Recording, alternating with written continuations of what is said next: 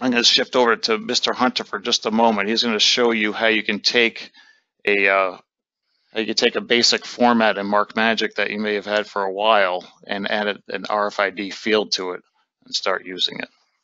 Yeah, excellent. So I've got my JMagic open here, and I got a price tag that it's probably just the price tag that maybe you've been using for a while now, and you can actually just convert that existing MarkMagic format into an RFID enabled format.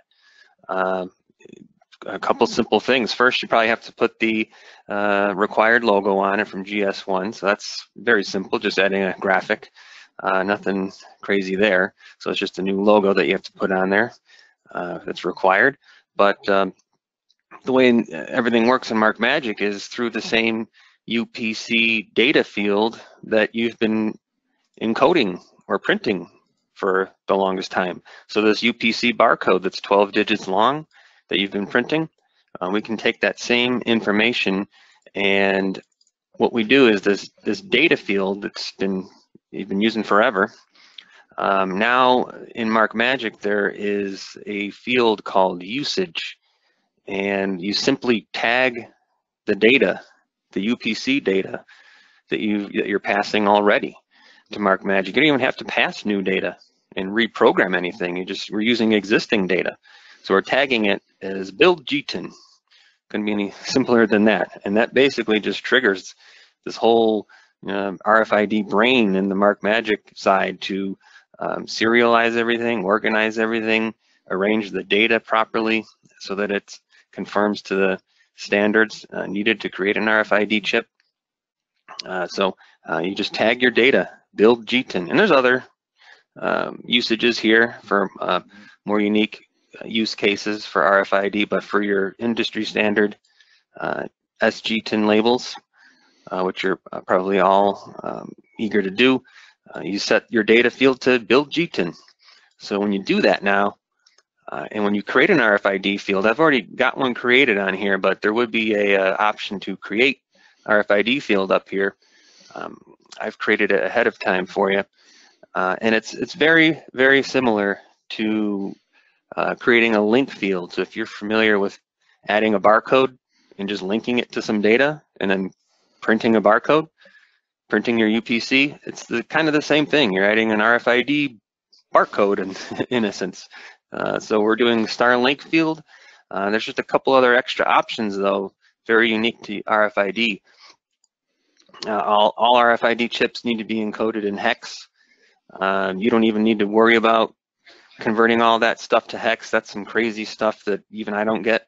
So let MarkMagic do it for you. So convert the data to hex, 96 bits worth, and then all the special formatting too, all the different industry standards. So we've got SG10, there's others here, some other government required ones too. Yeah, and that's a good point, Ken, and that's kind of a big deal when it comes to RFID or EPC encoding. So GS1 kind of has created all these different standards, which are mind-boggling, which you don't have to worry about if you're using software such as MarkMagic and our EdgeMagic software. We take care of the different encoding schemes.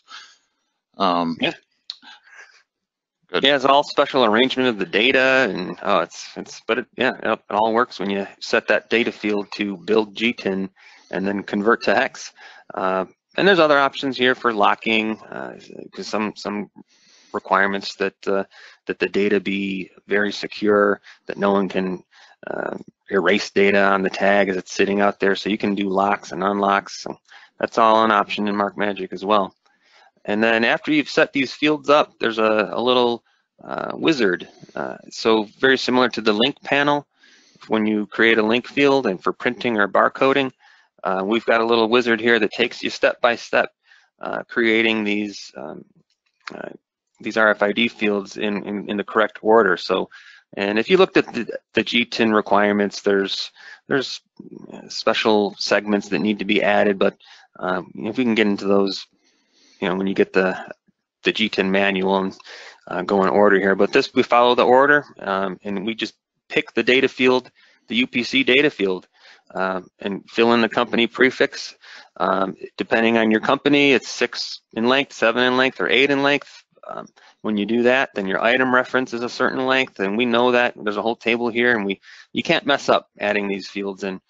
And then the last one is you add your 12-digit serial number, basically just referencing the same UPC number over and over again in this wizard, and telling you, it just works. It's pretty simple. So after we've added them in, and you hit OK, you've added an RFID field to your label.